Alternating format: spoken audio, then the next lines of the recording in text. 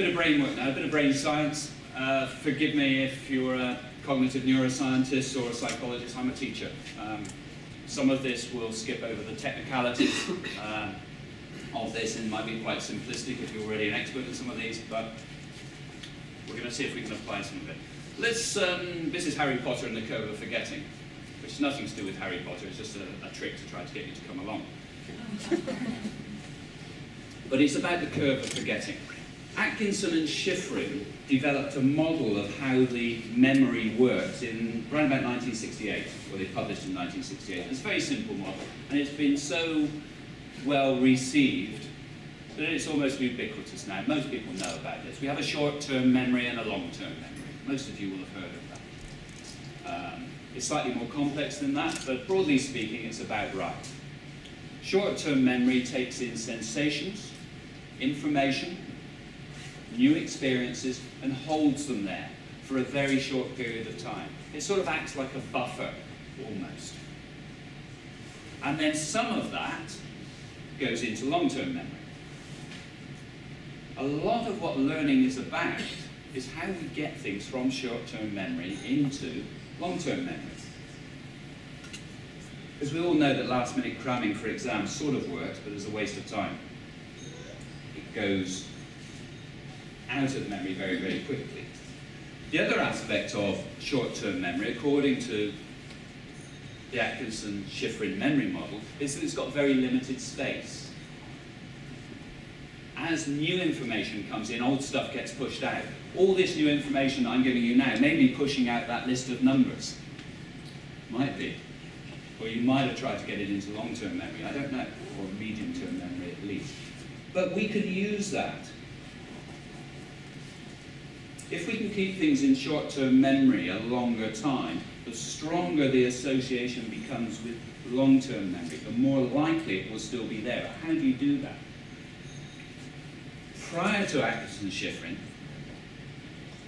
prior to the cognitive neuroscience, which actually took apart these things and looked at what was happening in terms of brain chemistry, a guy called Ebbinghaus in 1885 actually studied how we forget and how quickly we forget. And his curve of forgetting, which should be the title of a Harry Potter book, Harry Potter and the Curve of Forgetting, is about right. It's empirically tested, that is by talking to people, by giving them exercises like trying to remember a list of numbers and seeing how quickly they forget. It's not actually built on proper cognitive neuroscience, which is undoing the brain. It looks like this.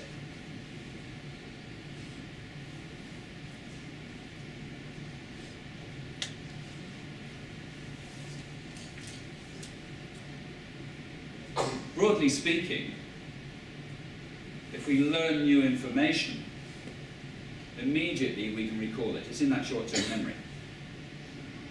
But over 20 minutes or so, around about half of it has gone. After about an hour, something like 60% of it has gone. At the end of the day, 2/3 of it has disappeared, and the next day, well, definitely 2/3 has gone.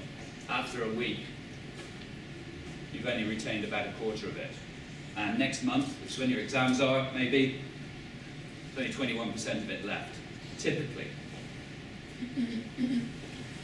Note the scale on here. If you're a left-brain person and like numbers, you'll notice this is not a linear scale.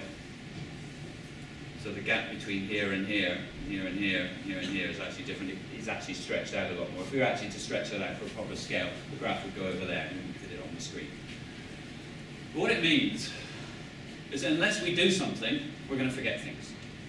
Here's another image of it for people that perhaps learn better through images rather than graphs and numbers.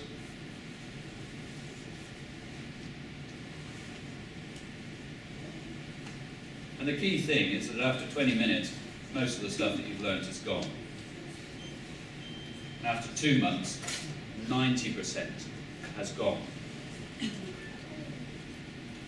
But there's a key thing on this slide which you might not be able to see at the back. It says, without further revision, this is what happens. There's hope. It means we can actually do something about it. If we tune in to this curve of forgetting and actually act along the timescale of this. And revision doesn't mean necessarily the traditional revision that students do for exams. Revising, going back through to it. Let's have a look at the curve again.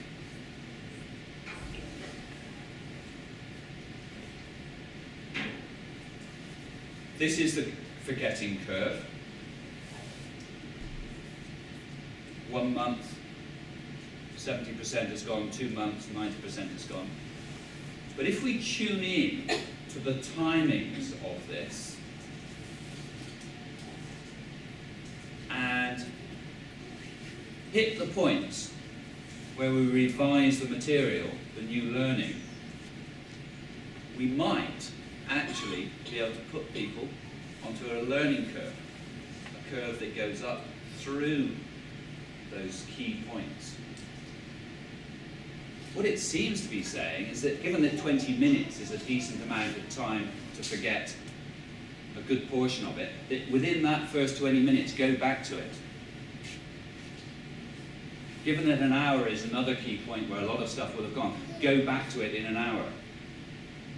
I'd love to be able to say that it's no coincidence that our lessons as they go through secondary and many of our learning experiences in primary are timed on an hour deliberately because of this. They're not. They're timed for timetabling convenience. But we can use that hour. We can use those 1 hour revision periods by saying, okay, let's spend 20 minutes doing something, learning something new. At the end of that 20 minutes, just stop.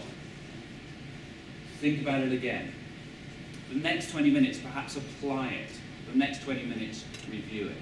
The best learning that I see goes on when you go into a classroom and you see teachers using that 20-minute, 20-minute, 20-minute period.